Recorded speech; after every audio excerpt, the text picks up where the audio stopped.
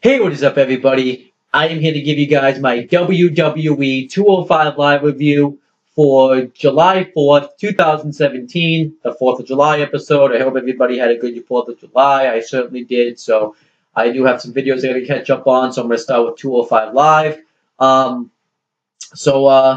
Yeah, let's just get right into it. I'm not really sure what to expect out of 205 Live. This is kind of the go-home show for the Cruiserweight Championship match between Neville and Akira Tozawa because they have a Cruiserweight title match coming up, so I wonder what they're going to do with that. And I'm just going to get right into this episode. I'm going to watch the show, and after each match or segment, I'm going to come on here and talk about it, so let's just get right into it. Okay, so the show starts off with Titus O'Neil backstage, and he's on the phone with Akira Tozawa. And I guess apparently he's in Japan training for the Cruiserweight Championship match. And he's talking to Tozawa backstage. He's talking about how when he beats Neville for the, he actually says the WWE Championship, but for the Cruiserweight Championship, he'll get paid a lot of money. Then he walks by Alia Davaly, and he compliments him on his stuff for looking so expensive. And he says, I bet you like to spend a lot of money. You should spend some investments on the Titus worldwide. And then he continues talking to Tozawa, and then he runs into Mustafa Ali, and he tells Mustafa Ali that he looked really impressive last week against Drew Gulak, and he says that, if you start doing stuff like that, they're going to be calling you Muhammad Ali, shoot like a firefly, sit like a bee, Mustafa Ali, I almost called him Muhammad Ali, acts all scared like he's going to hit him. He's like, I ain't going to hit you, man. And then he says, well, I'm about to go out there and address the WWE Universe on 205 Live. And he says, let me get you a ha, ha, ha. And then he does his bulk chant. I thought Titus O'Neil was actually really good here. I'm guessing he's clearly turning face because he's been acting like a face the past few weeks. And Titus O'Neil is, I think, doing really well with the Titus brand role. And I actually think it's getting better kind of week after week. So I thought he was actually really good and funny here. So I thought this was a good segment. All right, so continuing with the show, we had Corey Graves and Vic Joseph on commentary for it. The show starts off with Titus O'Neil coming out to cut a promo. I'm surprised they kind of did kick off the show with this, since this is the big title match this Sunday, but whatever. Titus O'Neil comes out, and he pretty much talks about the Cruiserweight Championship match this Sunday and how Akira Tozawa is going to defeat Neville for the Cruiserweight Championship. And then Neville comes out and interrupts him. And, Neville says that he really doesn't care about his clients because let's take a look at what happens to your client this last night. And he shows the match between Apollo Crews and Braun Strowman, how Braun Strowman destroyed him. And pretty much Neville says that was your client, and he just had a kid, and you fed him to Braun Strowman. And he says that all he wants is he wants to take everything from his clients. He wants to take his money, and he wants to become famous off of them. So Neville gives Titus O'Neil the option to either call Tozawa and forfeit the match this Sunday, or you sit down and commentary and watch what I do to Lince Dorado next during our match. And Titus O'Neil does just that. Yeah, the phone's ringing. Not really important. But yeah, Titus O'Neil does that, and we had the match between Neville and Lince Dorado. I thought they had a fairly good match. Lince Dorado dominates the first half of it. He hits a wicked kick from the apron, then a hurricanrana from the apron, and he bounces Neville's head off the announcer's table. He goes to charge at Neville, but Neville moves out of the way, and he goes into the steps. And then Neville pretty much destroys Lince Dorado, bounces his head off the table. He hits a powerbomb. Then he gets him in the win, hits a powerbomb on him, and then the win's a Saturn for the win because Lince Dorado taps out, and afterwards he has a face-off with Titus O'Neil, and then that was it. I thought Titus O'Neil was very good on commentary, and I thought this was pretty good stuff. I thought that really kind of Titus O'Neil and Neville had good chemistry together, and I wonder if this is going to lead to like the because obviously I expect Neville to retain the championship this Sunday, so I wonder what they're going to do with Akira Tozawa once they're going to keep him in the Titus brand or what. But overall, this was pretty solid stuff. So next, TJP's backstage, and which Swann comes up to him and says and wonders why TJP requested a match with him tonight, and he asked if he had a problem, and TJP says that there isn't any problems. He just wanted a nice little friendly competition between him and Rich Swann, and because he says that you've always wanted me to come back to the old TJ Perkins. So he says, and he remembers that it was the old TJ Perkins that beat him in the Cruiserweight Classic, so he just wants to have a nice little friendly competition. And Rich Swann says, all right then, but just because we're friends doesn't mean I'm going to take it easy on you. Because tonight you can't handle this. And then they shake hands and say, bet. I'm kind of liking the direction the storyline's starting to go. I obviously expect TJP to kind of turn heel. I don't know if it's going to happen in this match, but we'll have to wait and see. But overall, this was fine. I thought this was a fairly solid backstage segment. This could actually maybe make TJP not as bland as he is, because it's actually kind of giving him a little bit of personality, I'd say. Okay, so next we had Jack Gallagher versus Tony Nese. I thought this was actually a pretty good match here. Jack Gallagher does this spot where he keeps hitting rolling Tony Nese around and hitting roll-up after roll-up on him. I thought that was a cool spot. They both get dizzy, and then Tony Nese hands up Jack Gallagher like really rough on the ropes, and then he hits a knee right to the kidneys on him. And then Tony Nese dominates the matchup for a while. He gets him into like a torture rack, which I thought was really damn cool. Like he has him like front, with like in a reverse torture rack where he has up in the fireman's carry and he just twerks Jack Gallagher. And then Gallagher starts to make his comeback. He gets him into an armbar, but Tony Nese claps his hands so that way he can't, fully put the move on. So then he turns it into a triangle choke. And then eventually Tony Nese hands up Jack Gallagher on the second top rope. Tony Nese goes for a springboard moonsault, but Gallagher moves out of the way.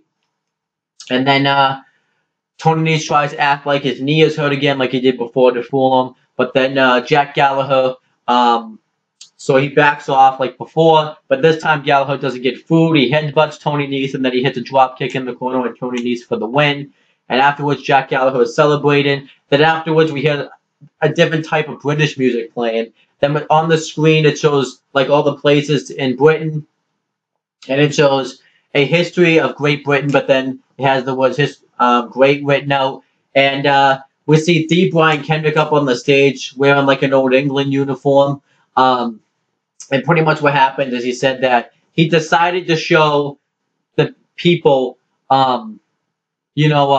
teach them a history lesson in the not so Great Britain. So he brings up all these dates and he kind of ties them into Jack Gallagher's fails, like how the Great Britain always failed to take America from them, what was rightfully theirs, but how how Jack Gallagher failed to win the Cruiserweight Classics, failed to win the Cruiserweight Championship. And he said that America rid themselves of British during the Revolution, and he says that he is not going to rest until he rids 205 Live of Jack Gallagher, and this time this revolution is going to be televised.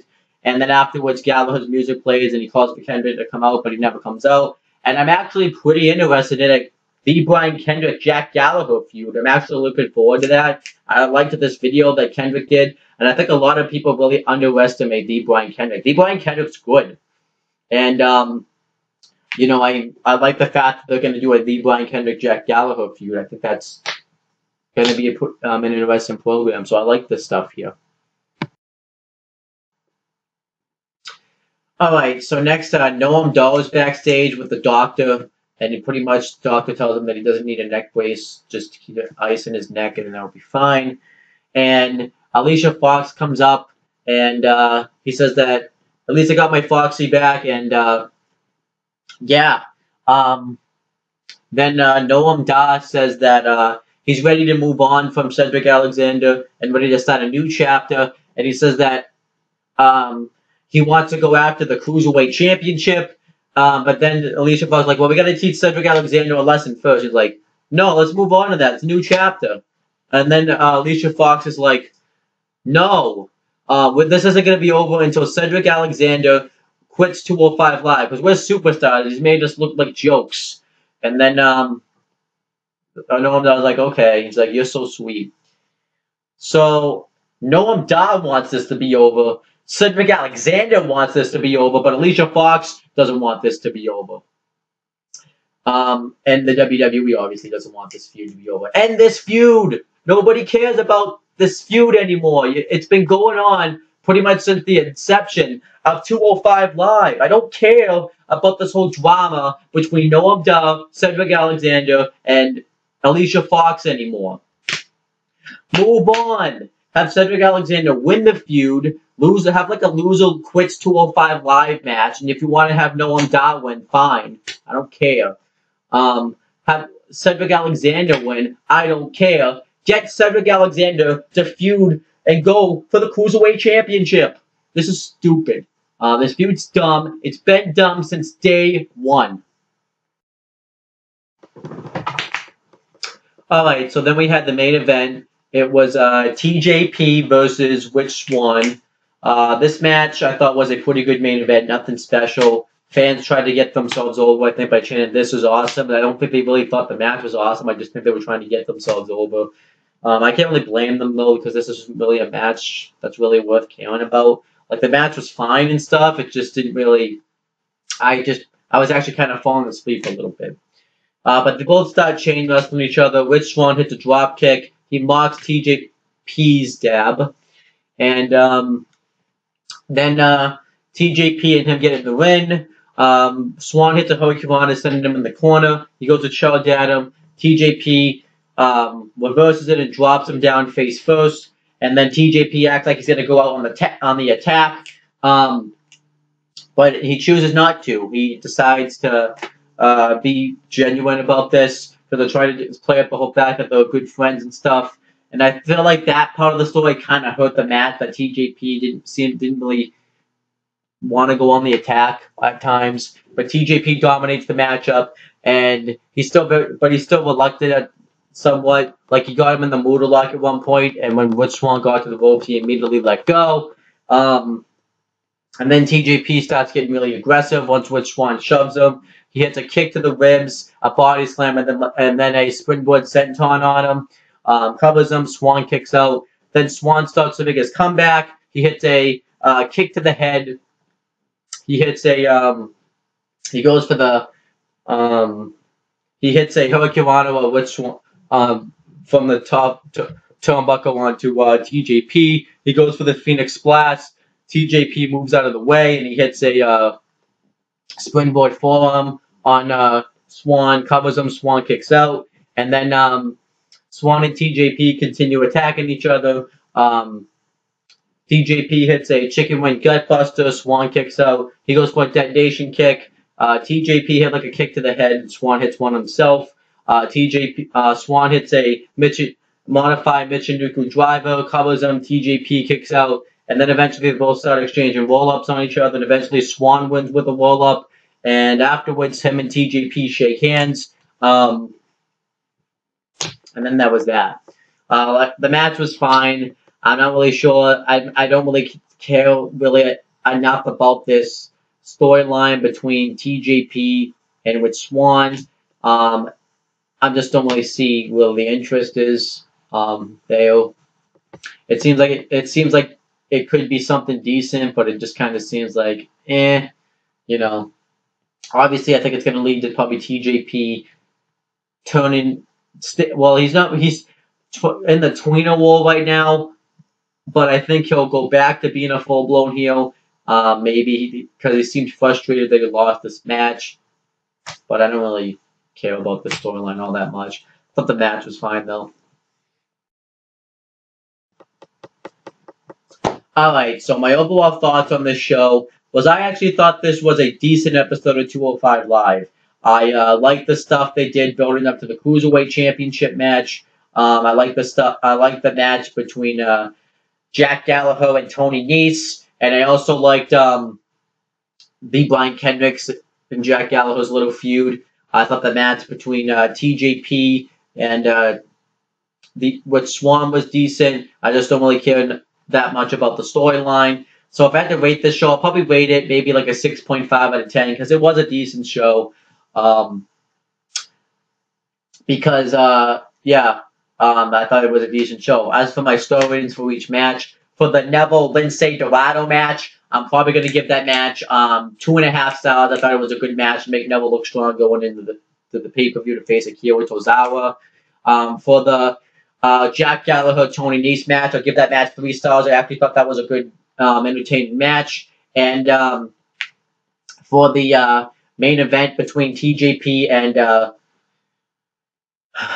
with Swann, I'm probably going to give that match just 2 stars because it really wasn't anything special.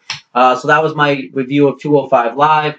Please make sure to subscribe to my CM Brothers and on the Talkinator channels because I uploaded a video. I'm going to be uploading some videos on there throughout the week as well. Make sure to subscribe to this channel because there's more videos to come today. That's pretty much it, guys. Talk to you later.